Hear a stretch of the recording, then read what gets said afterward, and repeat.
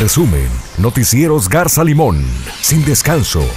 Bienvenidos al resumen de Noticiarios Garza Limón, hoy 10 de agosto de 2010. En el marco de la reunión que el Procurador de Justicia Daniel García Leal sostuvo con diputados y asesores políticos en el tema de la unificación de policías y creación de la Fiscalía del Estado, fue cuestionado por los rumores que circulan en torno a posibles nexos con el narcotráfico, lo que negó rotundamente.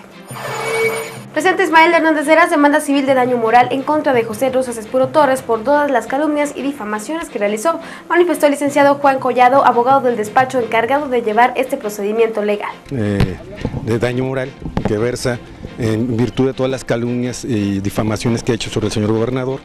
Estamos presentando esta manera que ha atentado contra su decoro, contra su honor y contra su fama pública, y independientemente del cargo que tiene el gobernador constitucional, que afecta también al Estado, ¿no? Relacionando con hechos ilícitos que no tienen ninguna relación el señor gobernador con ellos. La coalición Durango nos une no se debilita con la destitución de Soledad Ruiz Canán como dirigente del PRD, ya que se trata de una alianza concertada a nivel nacional, manifestó Carlos Medina Alemán, secretario general del partido Convergencia, quien señaló que se trata de un intento más dirigido por fuerzas externas a dicho partido. El expresidente del Partido Revolucionario Institucional, Gustavo Lugo, pide al excandidato de la coalición Durango nos une que se deje de descalificaciones y acepte su derrota como él lo hizo en su momento, pues dijo ese tipo de acusaciones no deja nada bueno, sino solo exponer al estado de Durango. Mi sugerencia, mi pobre recomendación es que se acabe este pleito, que a nada nos va a llevar, que lo único que vemos es que en un momento dado quien sale perdiendo es el Estado, quien sale perdiendo es la ciudadanía. Se equivocó la estrategia en un momento dado de la descalificación y no quiero yo verdaderamente culpar a alguien.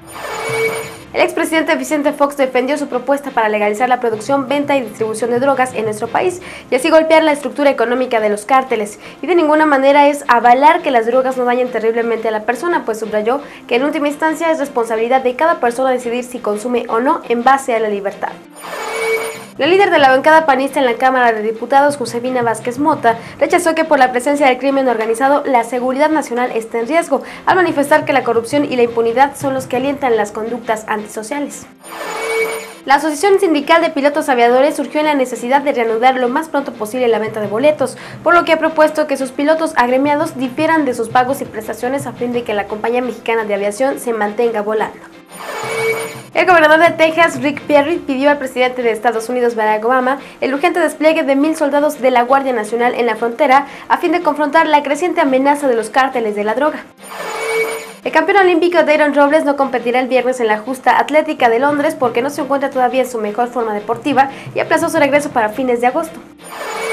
El asesino de John Lennon buscará su libertad esta semana por sexta ocasión. Mark David Chapman tiene previsto comparecer ante una junta que estudia los casos de libertad condicional en el Centro Correccional de Attica, en el norte de Nueva York. A Chapman, de 55 años, le han negado 5 veces la libertad condicional que ha pedido en la junta cada 2 años desde el 2000.